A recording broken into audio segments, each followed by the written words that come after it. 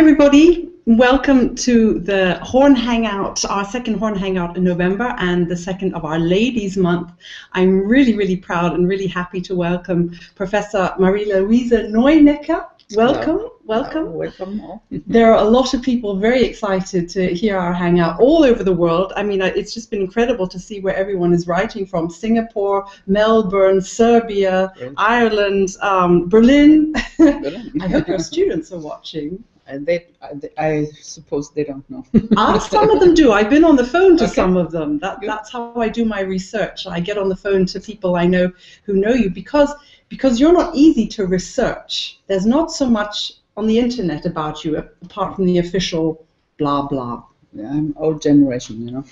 Old generation. Okay, well, forget the old. We ladies don't talk about our age. No. But you did have your career started at a time there was obviously no internet, yes.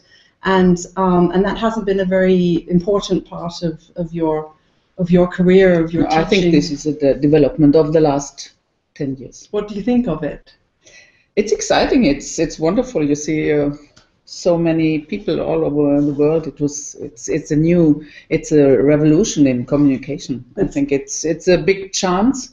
And for me, very new, you know, but younger generation is using it, and I think it's great. My 5-year-old godchild, she can use my iPad and my iPhone better than I can. So yeah. It really is the younger generation. Nothing can replace the live concert, though. No, this is still something different because you have the atmosphere and it's like 3D. Yeah. It's another dimension. But for just to get information and to get contact with people, it's great. That's why we're so happy to have you today, because we have this little Horn Hangout community. All of you are out there. I know I recognize the great thing about the Horn Hangouts is I recognize so many of the names, and it's a really nice global feeling today. And it's a really good chance to get to know you because you're a bit of an enigma on the internet anyway. And people who have heard you in concerts, I've had people write in and say that your CDs were the first CDs they bought, and so thank you very much for coming today. And I'm going to start, instead of with the usual blah blah about how you started playing the horn, we are starting with the most typical question on the Horn Hangouts. Angelika Toombs has already asked, what sort of mouthpiece do you play on? Oh, I'm prepared. You're prepared. So look, this is 3 Bach. Bach 3? Bach 3. Bach or Bach? What Bach. Is it? Bach. Bach. So it's American mouthpiece. It's the rim is a little bit round, so this is also always helpful is if you have a very bright sound, it makes it a little bit more smooth, you can say. A little bit darker maybe. Yeah, more round. Yeah. And the Kessel, so the inside... the bore? Inside the Kessel. Yeah. The cup is more like Trichter. It's more like a oh my goodness. Well, they understand. Yeah, they like this, and not like this. So it's not rounded; it's more straight down. Yeah, this is a little bit better for security. If you tend to make too much kicks, it helps sometimes. Kicks is an important word for the non-German hangout friends. Kicks is our word in German for a split note, a crack, a splat. Anyway, maybe you can all tell us on the chat what in your country a split note is called. We would like to know that. So Kieks in Germany, split in English, but of course these are not things we like to talk about. Gargel in Österreich. Gargel? Gargel. It sounds more nice than gargle, yeah. And in Spanish it's pifia, I think. Anyway, you guys can start telling us your words for splitting notes. But we don't want to start a Horn Hangout talking about splitting notes. No. Is it unusual that you play on an American mouthpiece on an Alexander horn? Because you are an Alexander horn artist. Everybody's watching at Alexander's, Musik Alexander. Okay. And is it unusual that you play an American mouthpiece? Right now they are not so common, but I think it's a good mouthpiece. But you know, mouthpiece, it's like shoes. You have to find the right size. And sometimes I complain that the normal sizes of the mouthpiece have ein Raster, so they are too far away. You have 70, 75, 80. But our lips are most between 73 and 78. So I didn't know it that. should be more smaller steps, because the nerves are so near together. I can feel, and you as well, 100th millimeter, 100th of a millimeter. Yeah, it's really very, very sensitive. Yeah. And I think it's always the look of the really right size in a very small. I'm sorry to give you the mouthpiece question right at the beginning. We've never actually started a Horn Hangout with a mouthpiece question, but why not? Why now? Oh, good. We've got some nice split note crack in Quebec, Keeks in Serbian too. So thank you. Keep them coming. Keep them coming. Marie-Luise, why did you decide to play the horn? I think I was already very old, 19. I played trumpet before because I had 3 elder brothers playing trumpet, and I was the youngest. You were the youngest of 3 brothers. No, you can't play with us. It's nothing for girls. And why? So I first heard the horn in a chamber music group. I played very good piano, and my teacher asked me to turn page in a concert. And there was a horn player, and in the ensemble they played, and I liked very much the warm sound, much warmer than trumpet, and for me it was too bright. Yeah. Also today I love more cello or viola than the high strings. Yeah. And I think everybody has the soul is swinging in one direction. Yeah, so sure. I heard this horn, and I thought I must change. Not my second instrument was trumpet. My first was always piano, and then second trumpet, and then I decided no, I changed to horn. But 19 is quite late, so it's late. But Barry Tuckle, Herman Baumann, they all started very late, so it's never too late. Never too late to start. No, because if you have the musicality, and if you have it's maybe sensual intelligence of the coordination. Coordination. So, it's some are very intelligent here to find the right coordination. Yeah. And then if you have the idea of how it could sound and the music, then it's very fast to learn. It's important to have your own sound in your head. I mean, I couldn't say what my own sound is, but you know what it is when you hear it. Yeah, and this sometimes as teacher you have to develop. Yeah. Everybody has its own sound, but sometimes they think must have another sound, but it's first you have to discover your own. How do you do that with a student? Yeah, it's good to make recordings. Of yourself. Of yourself. And in these days, there's no excuse not to. With a quite good sound, and then but of course listening other people, and just to decide what is my vision of sound.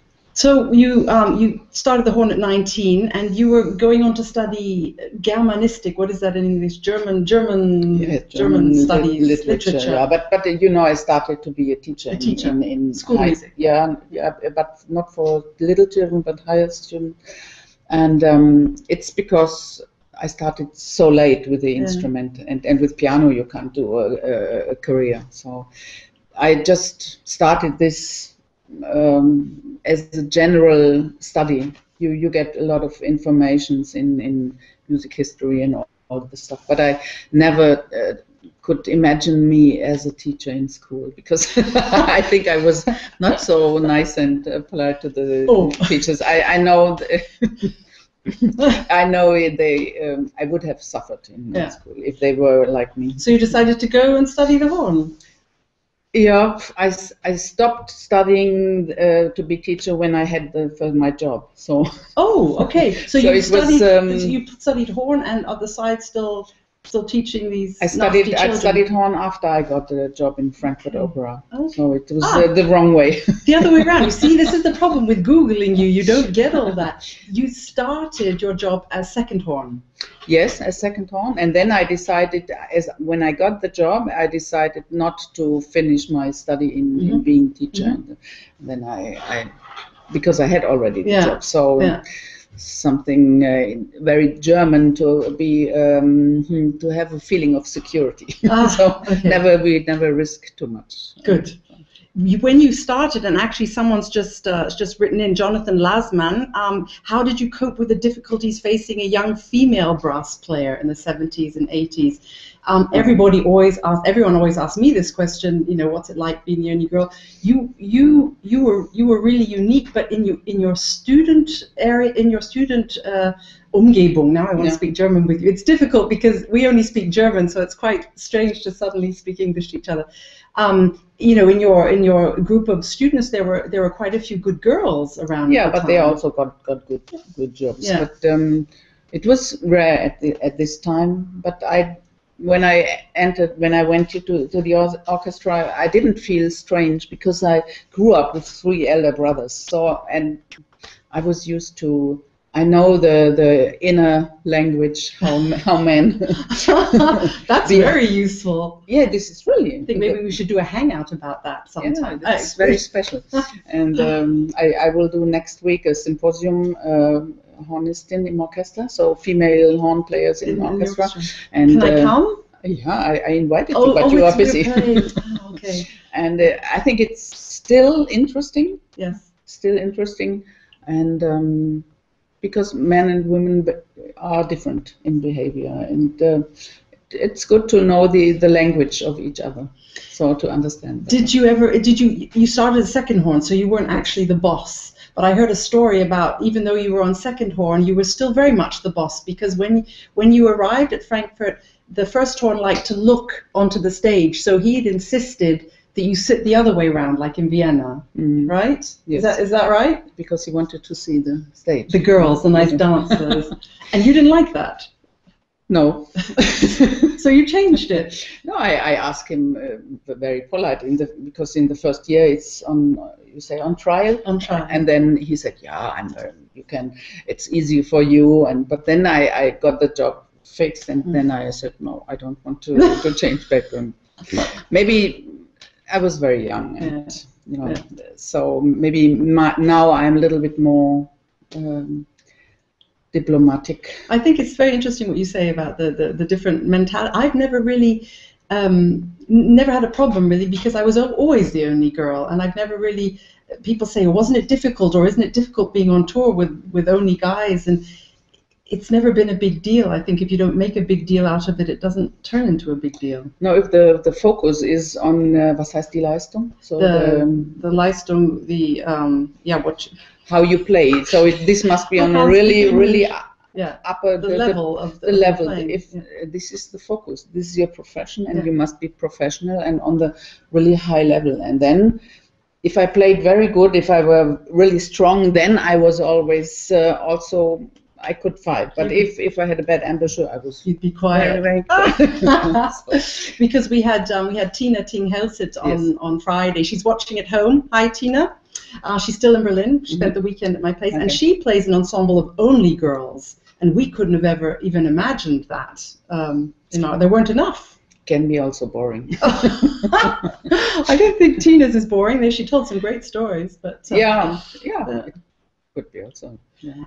My friend and colleague Georg Schreckenberger, who works with you at the Hans Eisler Music High School, he told me a story about how he turned on the TV one day, and you went from the opera in Frankfurt to Bamberg. We'll get back to that, to Bamberg, and then to Hessische Rundfunk, Frankfurt Radio Orchestra. And he said he turned on the TV, and there was Frankfurt Radio Orchestra doing Mahler 5. And he said he was your student, and he said he was so proud of you because there was this beautiful blonde woman at the front playing her heart out, and there were only men. He said, you could see all these men behind you, and he said he was so proud of you. And I talked to him today on the phone. Yeah, it can't have been easy at times. I didn't think about.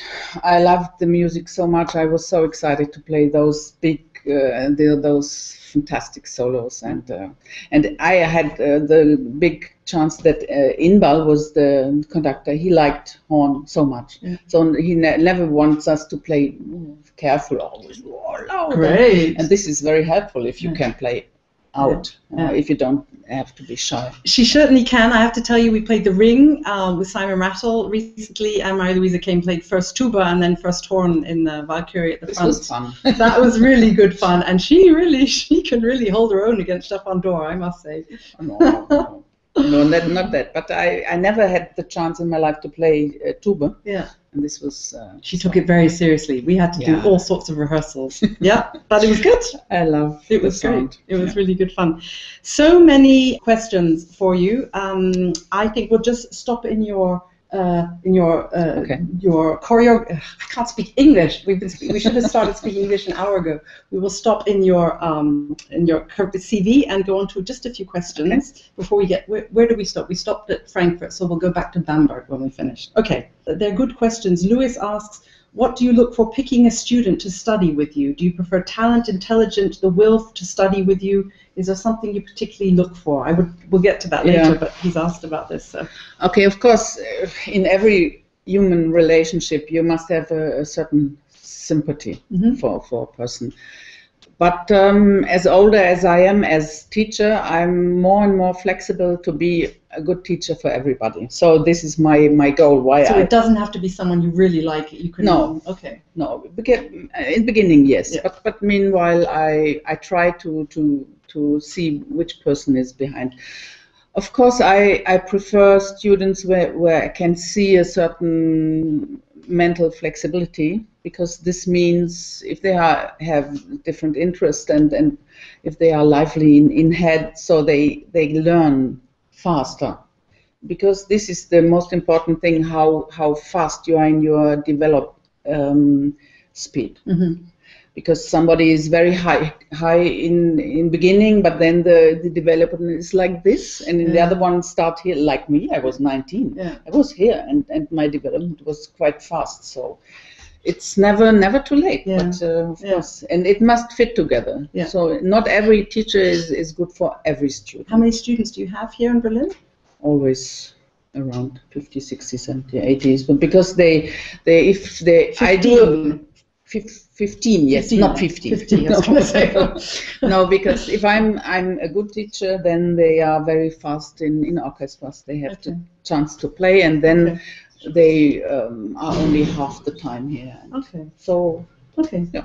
I shouldn't have skipped to that because I want to get to your students, but it's a really important question. Richard Prankard, who is is drinking beer in Melbourne, you wrote, was it beer or was it tea, Richard? Who was the conductor you found best to work with? That's a difficult question. You've worked with so many.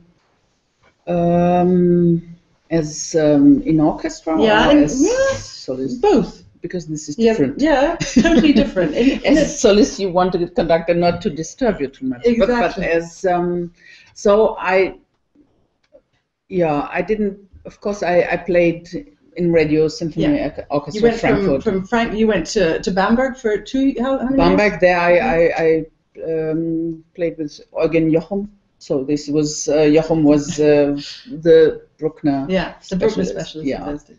And I was not so long in orchestra, only 10 years. Yeah. So, of course, I had the chance to work with Simon Rattle, which I personally like very much because he has such a human standing towards the musicians. Our principal flute said that he loves playing Andreas Blau. He said the great thing about Simon is you don't have to be afraid when he gives a downbeat. This is really, really... Very, very. It's very important. So many conductors, you just think they give the downbeat and they're already doing this before you've even played a note. It's terrible. Yeah. So Inbal you like very much, and Simon? No, Inbal I just worked with him. I wouldn't say that is. I think level of so Simon is high. So. And for accompanying you as a soloist, there's the wonderful video we have here. You were being conducted by Sebastian Weigler. Yeah. It was also very nice. Yeah, it's a lot of very good ones. Horst Stein was very.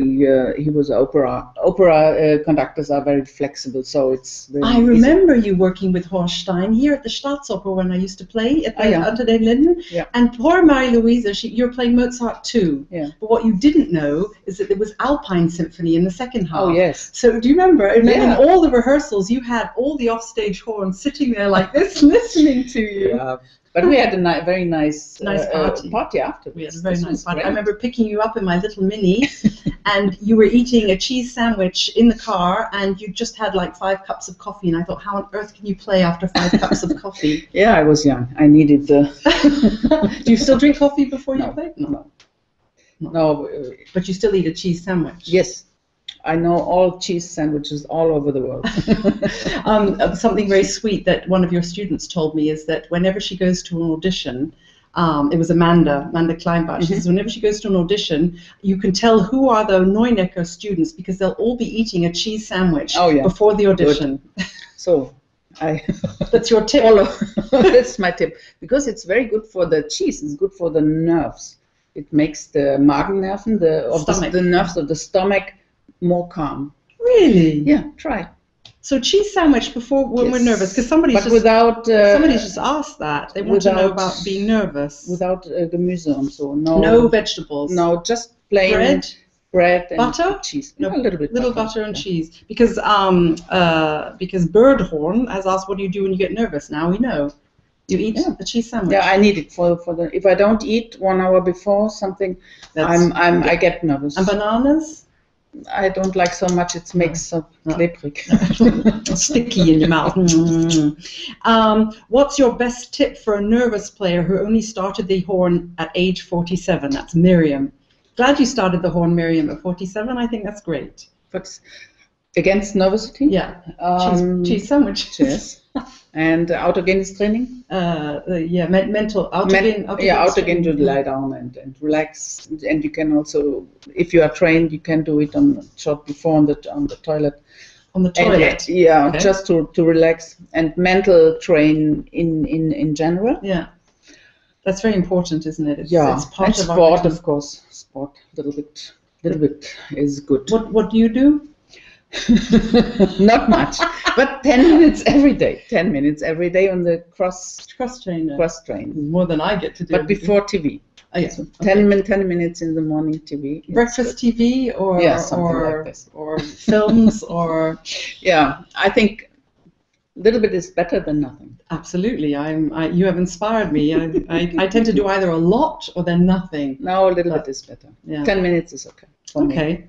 Daniel Wich just wants to know something about your Bach mouthpiece. Yes. He wants to say, is it an old Bach number 3? Yes, because the new ones are very tiny, little bit smaller. The old ones are. He was told to play a mouthpiece with a big rim and would like to know what you think about that. Big rims. No, depends on the lips, huh? Yeah.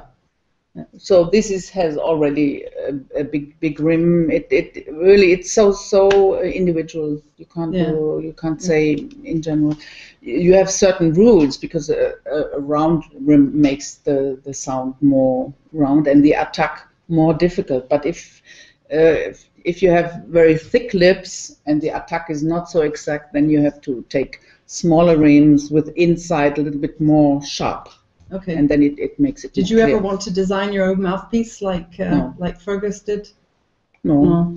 I think it's too individual. It would fit for me, but not for all others. Yeah. So some people, I get so crazy. I find students get very crazy with mouthpieces, and they come with this whole big selection. And I don't know. I just think if it sounds good and it works, then keep it. No, I look what everybody needs, and then I look in my big case and I select. Good. No, we try, of course. You have to try and then to see. Miriam says she doesn't eat cheese. Would chocolate work? Chocolate is dangerous. It makes it too easygoing. Yeah. So if you then the kicks. The kicks is the kicks, the pifia, the croc, the split note. For me, this wouldn't be good. Work. Also, chocolate is dangerous because it gives you a high blood sugar raise very quickly, and then halfway through the Bruckner Symphony it goes bang. But also this is, you have to try, just to try what, the worst is for me, hot soup before. Oh. The fat of the hot soup or something. Or salty is not good either. Yeah, very, but everybody has to make their own experience. We just give the tips but we know. Cheese bread is in any case. Okay. Okay, so we'll take a few more questions in a bit. And I wanted you went from Bamberg to Radio Symphony Orchestra. But that was only 10 years in total. But you still spent a long time. You had quite a girly horn section, didn't you, in Frankfurt? Yeah, 3. Gerda and Gerda Sperling and Ursula Kepser and yourself. And tell me why you decided to leave. Because I had the teaching job on the school, and those teaching jobs are very highly. The professorship at the high school. Highly paid and it's a very secure position. But I decided to be in orchestra and teaching. But then I got pregnant, and then I had to So decide. you couldn't be pregnant and play in the orchestra and teach. And concerts and chamber music, and no, this was too much. So I decided to leave the orchestra, but I couldn't listen a big symphony for years. So it was really hard. But then after 3, 4, 5 years, I could listen to Tchaikovsky symphony again. No, this was really because I like to play in with other people to be. It's a lonelier life as a soloist, isn't it? Lonelier, yeah. How many solo concerts would you then do in a year, or solo and chamber? So when in this time, it was quite a lot, 70, 80 in the year, and teaching and chamber music and children, and so it was tough. But now life is a little bit more calm. More peace. How old are your children now? 20 and 20. Oh, so they don't need mama that much, do they? No, sometimes, but no, now it's very, very much fun to have them. Setting up your class in Frankfurt, you really did. For me, who came to Germany then quite late, you were like the teacher. Everyone, it was like Mecca. If people went to study with you, then they'd get a job, and that's what many of your students say is the best thing about you is that you can turn moderate talent into somebody who really is a totally secure and a horn player who has something to say. They say you find their inner voice, like we talked about. They say you're very good at doing that, and that you just turn out these really well-schooled horn players. Yes, this is very nice to hear. Of course, I'm very honored. But I try to develop this and so that you discover the person, the strong sides, and of course you discover sometimes weak sides as well. And I think it worked well, but I never stopped learning how to teach better. So for me, my profession, even if I play horn or teaching, it's only interesting if I can develop myself, if I learn more and more how to be a better teacher. And a better player. Don't you find that when you sit there in master classes and tell people all these things, and then I do anyway, and then I go home and I think, I said that, I'd better practice it now. Yeah, more or less. Yeah. It's quite. I find teaching makes me play worse in a way, because the more you talk, the worse playing. You have to make abstraction. It doesn't make you a worse player, but it means your immediate playing. Picking up the horn, playing when it's called. No, this is nearly impossible.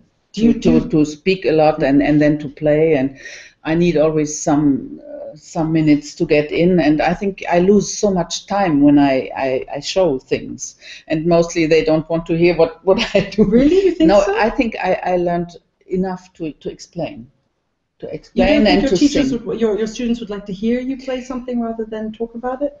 Yeah, but if I need time to play on this level what I want from them. If I can't warm up and the speaking and playing, it makes your lips dry. Yeah. So I really don't like so much playing while I teach. We had a nice masterclass recently in ein Bistro in Paris. Oh, yes. I saw some great pictures of that at L'Olifant. Yeah, it was very dry. It is, isn't it? I've for been the there. Students, but it was a nice atmosphere. It's a nice place, a different place to do a masterclass. How many outside masterclasses do you do a year? Yeah, also not so much, because I like masterclasses on one side, and other side I prefer really to work with somebody 2-3 years and to develop things. Masterclass can only be a little idea how to make it better, but to do it and to change things, this is really something you must keep on very, and to give help for somebody to change really elementary things. This needs every week, and this is more interesting for me. Do you manage to be there every week? A lot of the big names don't manage to be around. Yes. You really give your students a lot of time. Yeah, maybe 1 week not in some, but I'm really I always try to be there and to fly morning and then teach the day. Sometimes not so long, but I think in homeopathic doses it's much more valuable. Yeah. Yes. Someone's just asked you a question. Alec has asked, what was the recording you had the most fun in doing? And I have a feeling I know which one it is, because it's we have a picture here, if that's the one I'm thinking of. It's one of, I liked all. It's always a big experience to make a recording, and your Glia is amazing. I mean, there's really, what are your favorite ones? I can't. You couldn't say? No, in a certain way I love. And having the most fun Fun.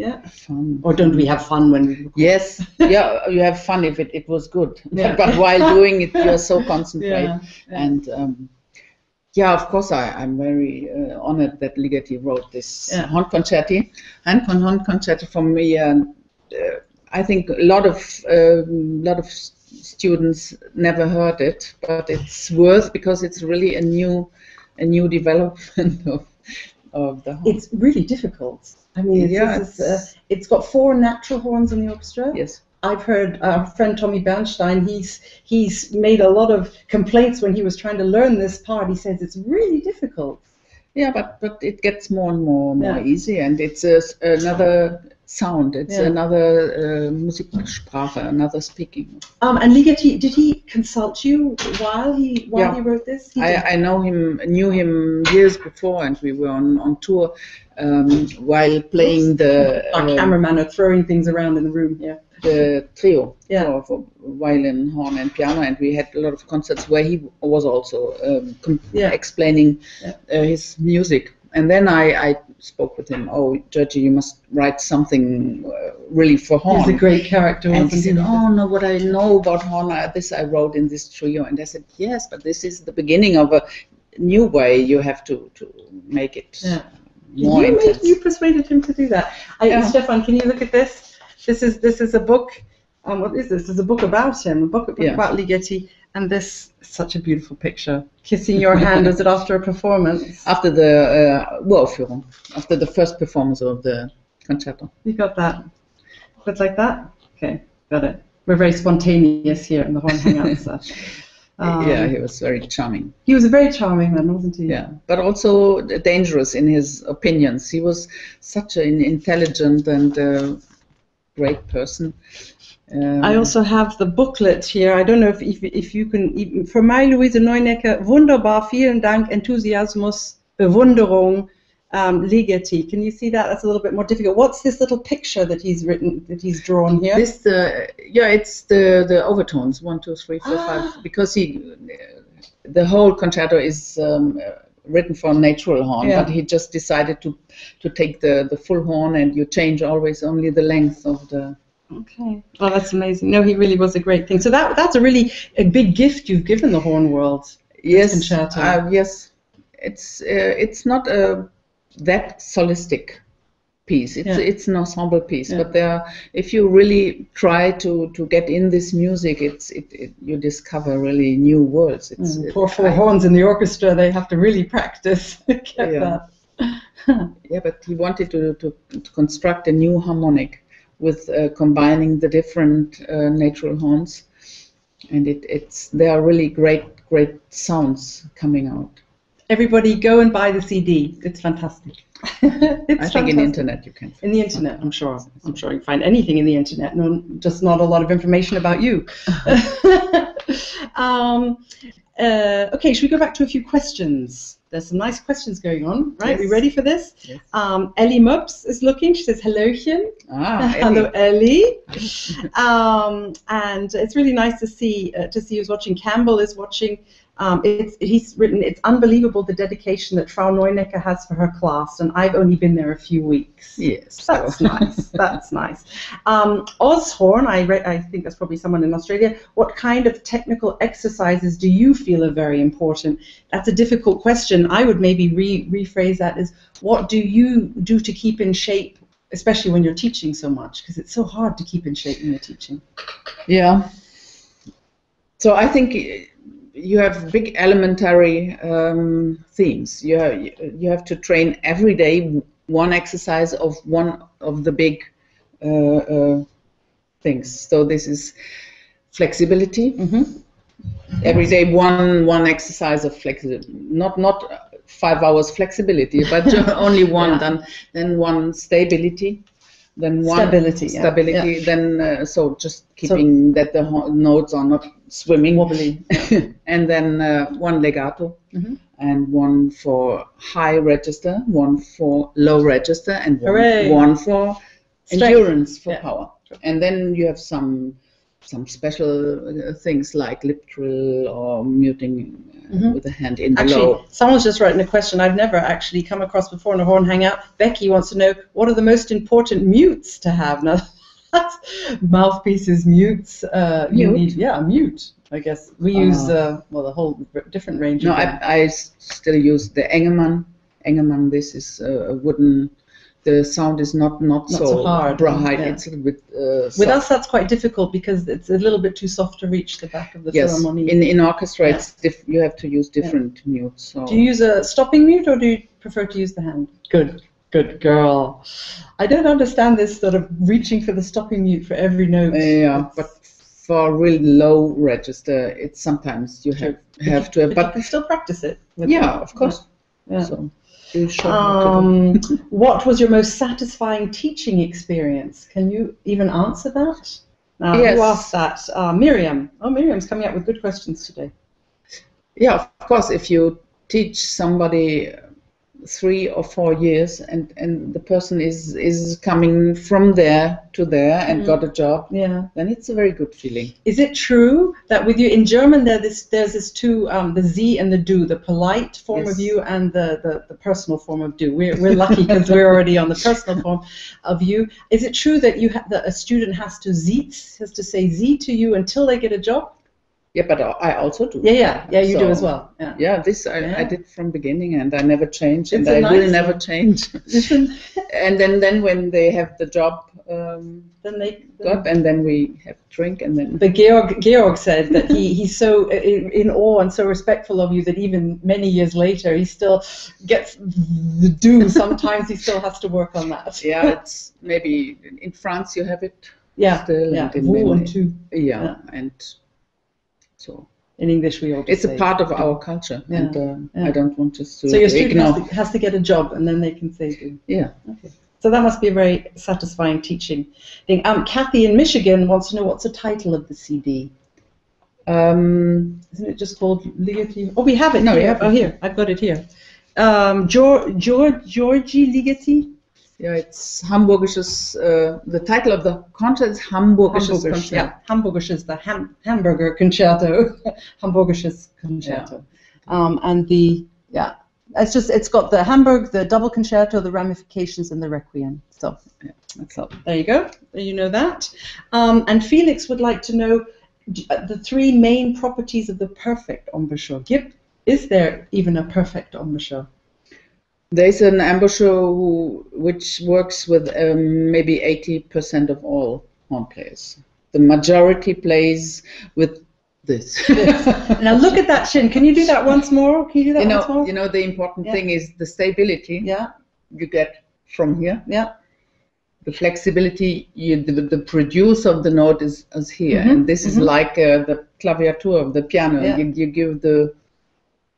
I hope you guys are really, that is the perfect embouchure for me. In the low register, you have, this is always tense because this gives the position. And it's not allowed to wobble.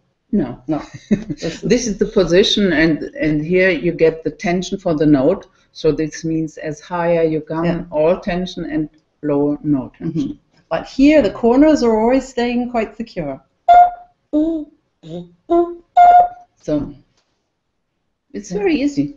My cameramen are looking very impressed at that. But embouchure is, from my opinion, 50%. Okay. 50% embouchure, 50% support. Support. Really and the support work is, and from here and be relaxed here. I was just about to say this. You did that. Actually, if you say support, you think it was coming from here. But here's supporting, here's relaxing. Yeah, but you support to relax. The support means you have something to support, and this is what you have to support. Like the singer must be free here, and I think it's 50%, 50%. Many people think it's 100% here, but it's not. How can you keep someone free, let someone free? Because I hear so often da da da da da, and you really see the tension in here. Yeah, it's hard work, but it needs someone. How do they get to free? How do you free them up?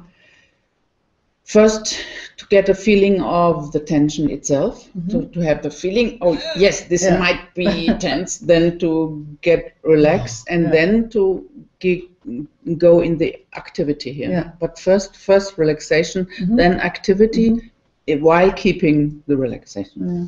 It's a subject for a whole nother. I think we're going to come with our hangout team into the music school and see what we can. Rodri, who's also a big friend of the Hangouts. Hi, Rodri. What advice would you give to those 20% like me who can't play using the flex chin in all registers? So obviously the chin goes a little bit walking. How old are you? Oh, I don't know. How old are you, Rodri? I think he's probably about 20, early 20s, right? Yeah, early 20s. Early 20s. Yeah. If you are not already professional and playing in orchestra, you can change. I'm very careful in changing things if somebody is already professional and has to play. Then I don't touch. Yeah. But if somebody is under 20, of course it's worth to change. And the important is to strengthen the little muscles who give the direction to this. The inner ones who go in the middle. Those have to be strengthened, because the others, they are very strong, of course, of laughing and and just to have the right balance. Because power you always get from two muscles who go outside and inside, and they two together, it makes the power. So no smiling. And you can use a mirror, of course, and just try to produce notes going inside and see those. Everybody has the muscles here, but it all around the world there's horn players going. It looks different if you do a little. Then you will find them, and then try to play. You have the ultimate chin. You have the ultimate chin of all horn players. 80% of good players have it. They do just the same. But for a 20% that it can. If somebody really has a lot of muscles and can press enough, then my opinion is press as much as you can, but not press this way. Yeah, also okay. Though the pressure you need to of course you need. Otherwise it's too windy and too thin. But not more than 800 or 900 gram degree. I have a certain ein Messgerät where we can to measure how much. How you can see how much you press, but not more. But I think 1 kilo always it's enough, not more. 1 kilo pressing against everybody's doing this. Oh, okay. But those people who press too much do more, and then the lip, of course, it's like hurting. What is this thing? No, it's very easy. It's just a feather, and it just goes a little bit inside. If it's not this burp thing. No. Oh, okay. I don't know about such thing. I'm going to come and try it. Yeah. It's very easy. It's just a control. And if somebody is too early in, then it means he has used more than 1 kilo pressure, and then it's worth just to relax the arm and just to go a little bit, but not without pressure. This would be a trumpet position. This is too much outside. We need a certain pressure to be in the middle. We need the middle for good sound. We need the lip relaxed. If you go like this, it's trumpet Yeah. sound. You can do that really well, though. I can see your early trumpet. But I don't trumpet like training. trumpet so much. No, Horn is better. We prefer the horn. Of course, the horn is better. Roger's 24, so I was just about right. Amanda, I wonder if that's our Amanda. How do you get motivated to practice when you don't feel like it? Well, I'd like to know that too.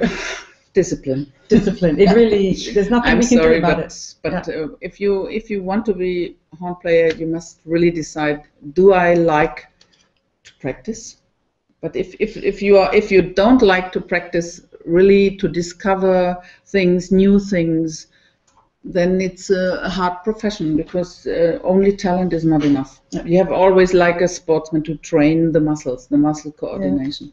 I often don't like to practice, but I have to. There's no way around it. If it's then sometimes you can take the mute. Yeah. Mute Dämpfer. Yeah, the mute. Yeah, the Zimmerdämpfer there. The practice, the silent brass. And then watch a very nice film. You're not supposed to say that to students. Sometimes you just keeping notes with a good support, and then you have 2 hours good practice. Okay, well, I'm going to be doing that tonight. But you can't develop your sound all this. So for students, I don't recommend it. But sometimes if you have to practice and you don't feel like it, then that's in a hotel. Sometimes that's the only way. Or in the car when I drive car. Stefan Yatilski does that too. He has a little horn. He plays it in the car in traffic jams. He likes that. There are so many questions. I don't think it's really incredible. You're going to be getting these afterwards, so you can see all the things. My friend, I just want to ask you a question from Tokyo, because my friend Midori is watching in Tokyo. Hi Midori, konbawa.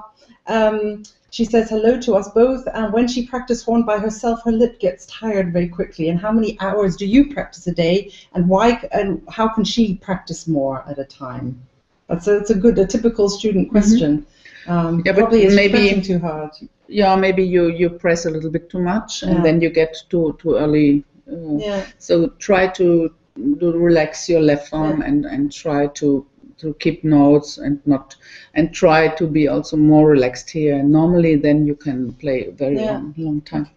Okay, really short answers to these ones, because we could go on for like 2 hours here, but I have to go and practice. So what do you have to do after this? Got to go and teach after the hangout? Today? Yeah. No. You're free today? Free day. You came in just for the hangout. Yeah. Thank you. Let's go and have some coffee afterwards.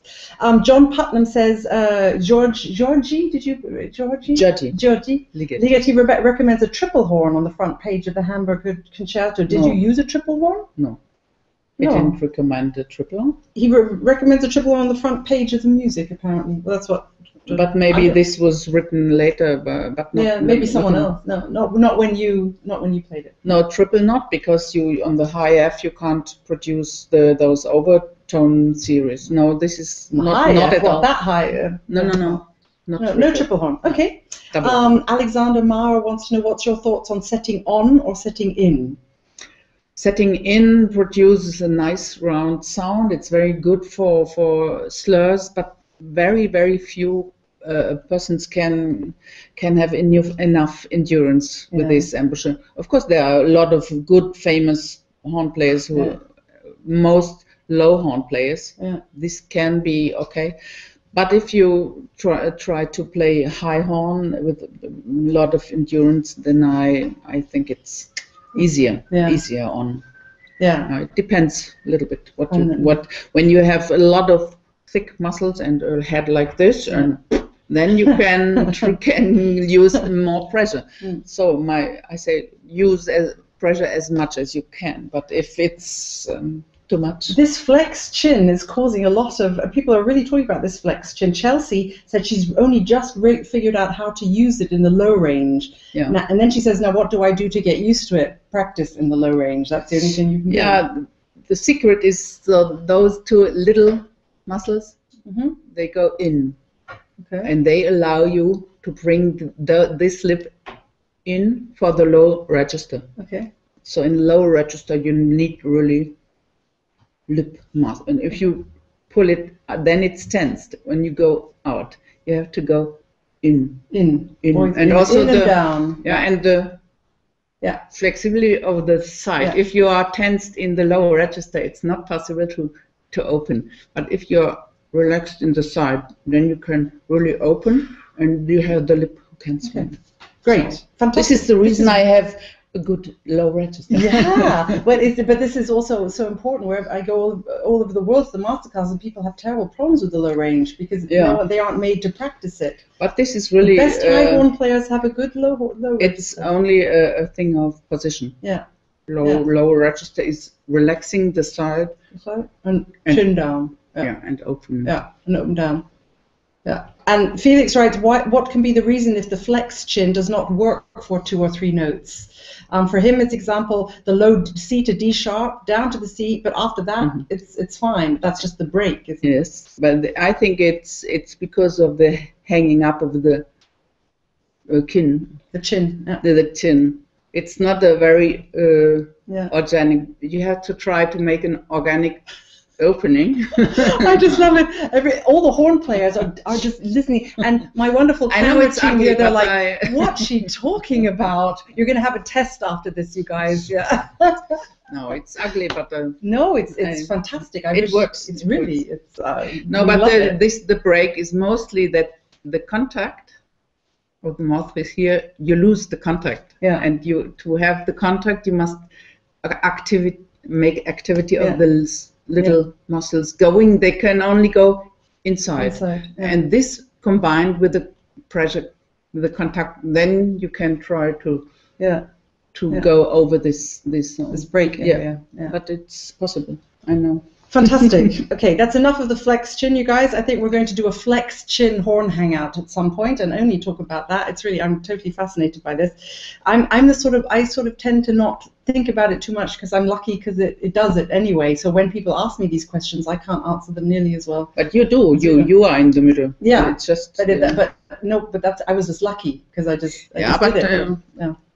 Glück gehabt. It's not so hard to learn. Yeah, fantastic. Only the 2 points. Everyone watching who plays the horn, and even you, like Tina, who don't, you're going to go away and practice getting your chin down. And but if you try to put it down, don't tense also the upper lip. Yeah. It's not that you tense all and nothing. Yeah. It's just the independence of tense the upper lip in the high and then to relax the upper lip. Yeah. But be all the time with the here in position. Yeah. This is the difficulty to use it separately.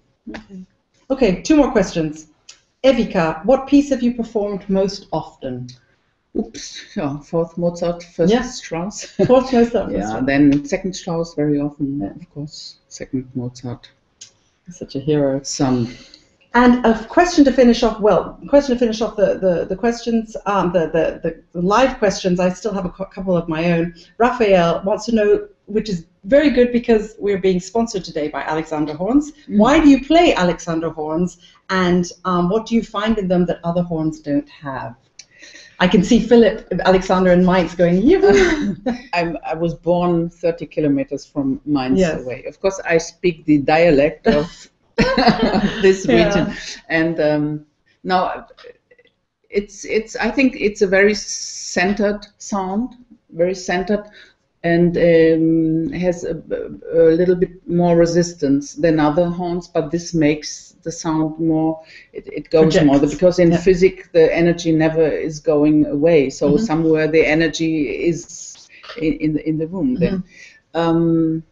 Yeah, and I think Alexander they are so nice people. Yeah, they are. They're a great and team. very, very generous, and also, and I think fantastic. We're proud ones. to be Alexander players. Yeah, but I think of course there are other instruments, wonderful instruments. I have to say. Yeah, of course.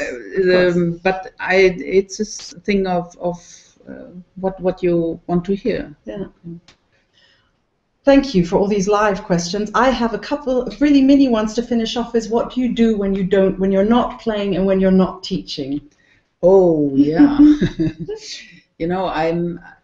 I grew up in landscape in a little village. Yeah, in the country. So I really love to do very simple things like painting, windows Oh. or cutting wood and such things. And this I do in Sweden. You have a house in Sweden. Yeah, and I love very Everyone much. who's visited you there has just been so impressed at you. You bake cakes. Apparently, your raspberry jam is phenomenal. Phenomenal. I want to try it. And one friend of ours, Tommy, described you as eine Frau der Tat, a woman who gets things done. He said because you can fix anything and you can bake and you can just do all this stuff. Yeah, but you know, you need always in your life. You need I don't like to do always the same. I need just the difference. I love Berlin with the exhibitions and the modern art and culture. I love it. Yeah. But then sometimes I want to be just in the forest and picking up some, just to keep the brain fresh. And just this, I like the difference. Yeah. Otherwise it would be boring. And tell us about your Hornmühle, because next week you're doing, it's a very special thing for you. Hornmühle, Mühle is the word a mill, it's sort of horn. Yeah, the first meeting was in such a kind of in house. an old mill. Yeah. But if you can also in German language, if durch eine Mühle drehen, that you means that you work so hard that it comes out then really separate. Yeah. So it's double meaning, and it's I do it since nearly 20 years now. Every year a meeting of my students and former students. It's a big family, and former students bring own Vorträge, own ideas and we work. Yeah. Or I invite other teachers. And you also invite not only horn players, but actors, salsa teachers. Yes, we did salsa. It was great. And as well, this time I have somebody who's making, he's doing hypnosis. Hypnosis against nervosity. Fantastic. Yeah. So this I forgot to mention. Right. So this I am looking forward. But of course, this is not something for with all. It's just only one person, and different other things. Always. Your students are very, very lucky to have you, and we are very lucky to have you here at the Horn Hangout. I brought you a little something from Japan. Wow. What's that? It's horn chocolate. Oh, fantastic. I just thought, no idea if it's yummy, but I like the name of it. So you can take it to your Hornmühle and see if it's right. Thank you so much for joining us. We are all so grateful. And thank you for looking and listening. And so Horn is the best choice. What more can I say? Thank you very much for joining us, and we will see you for the next Horn Hangout. Keep a lookout on the website, and we'll let you know who's coming up next. Bye. Bye-bye.